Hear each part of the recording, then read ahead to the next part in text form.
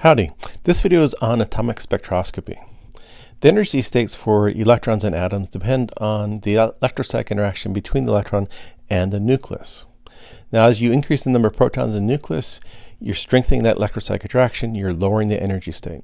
And so if you notice, as you go across the periodic table, the 1s orbital is going down. Again, because it's seeing a bigger nuclear charge, stronger attraction, lower energy state. Also, we have what's referred to as shielding, and that's why the S is lower energy than the P, because the S is less shielded. And so the energy states depend on the number of protons in the nucleus, also depends on the number of electrons in the atom. And so each element has a unique set of energy levels for their electrons. Now we can use this to actually be able to identify the different elements using atomic spectroscopy. And so atomic spectroscopy is really pretty cool, very helpful. We can use it to identify what elements are in our sample. And so if we have an atom in its ground state, we can actually cause an electron to get excited. So for instance, in this example, we're going from a 2p to a 3s orbital.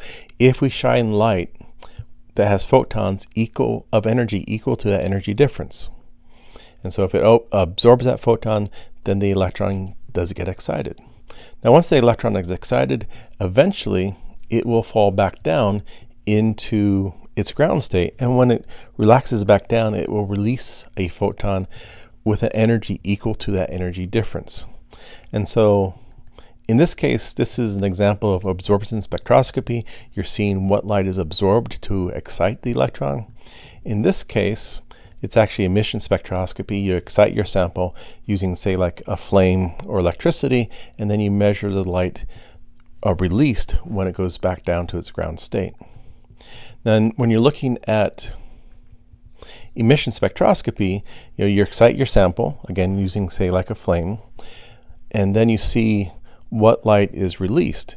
And so the energy of the excited state has to be equal to the energy of the ground state plus the photon release. The photon has to equal the energy difference between the two states of your sample. And so in emission spectroscopy, you excite your sample.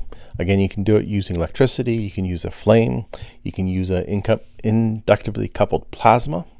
You then measure the light released by your sample.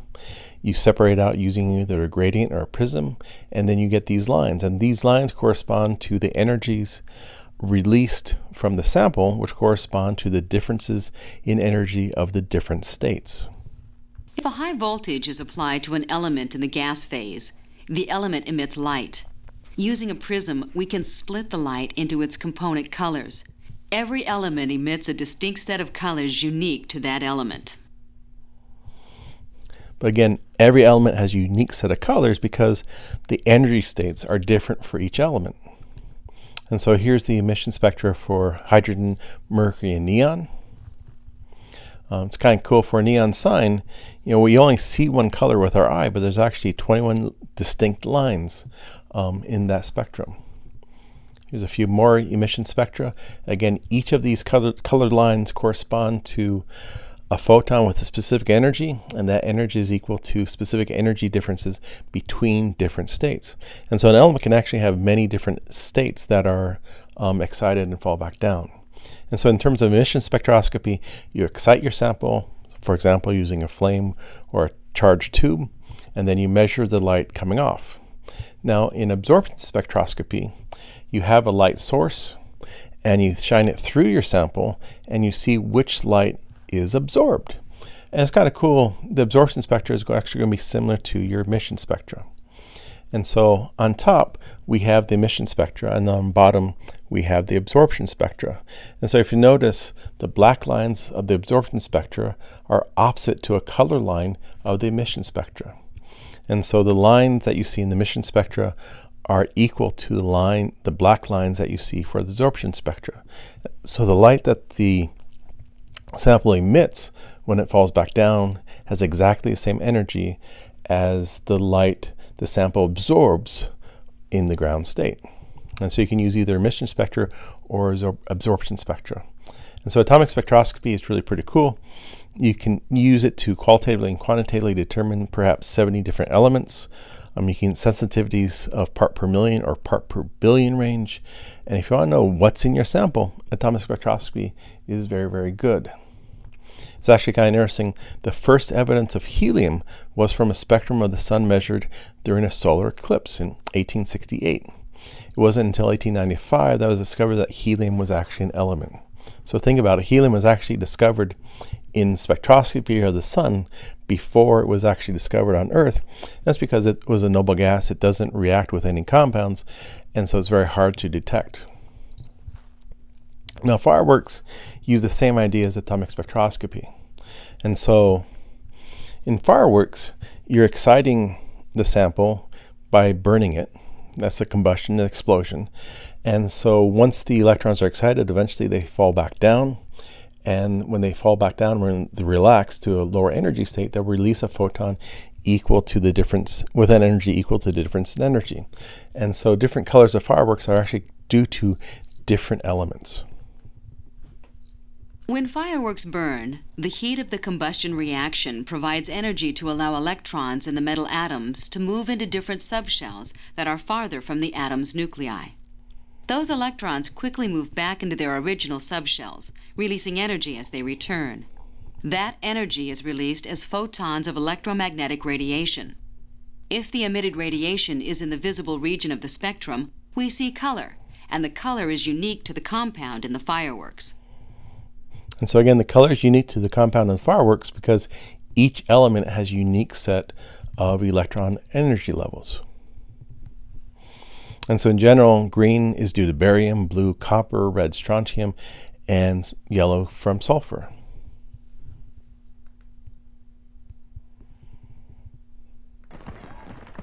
Fireworks are getting more sophisticated all the time, to the point that some might think of them as works of art. People don't think that fireworks is an art expression.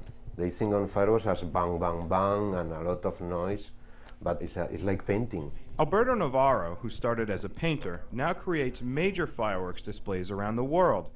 But a sky painter needs a palette of vibrant colors, and that has just recently become possible. Especially in the last 10 years, there has been a big change, and now it's possible to create any color in the spectrum of light, and also colors that are balanced, that they have the same luminance. As shown on PBS's NOVA, fireworks get their colors from the burning of metal-based compounds. Strontium creates a red flame, barium green, and copper blue. Blues in particular are still difficult to produce, even though fireworks have been around for centuries.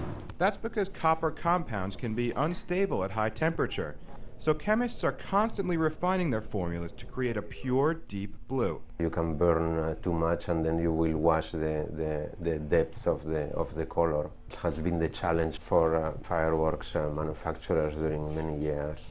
But with the help of a little chemistry, you'll be watching the vivid trail of the rocket's blue glare. I'm Brad Closa. It's really kind of cool. And again, different colors correspond to different energy levels. And so a lot of research in trying to get the right color, the color also depends on the temperature. So you don't want the explosion to be too hot or too cold. And so there's actually different ways of exciting the sample so it releases light. And so we saw that we could use a charged tube like in a neon light, or combustion like in terms of a firework. We can also just use methanol. And so if we burn a salt in methanol, it will excite the electron. Eventually the electron goes back down, emits a photon equal to the energy difference. If we pour methanol onto sodium chloride and ignite it, the flame produced is yellow in color.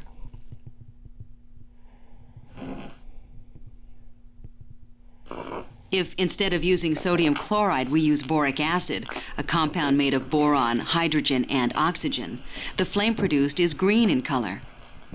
Each salt imparts a characteristic color.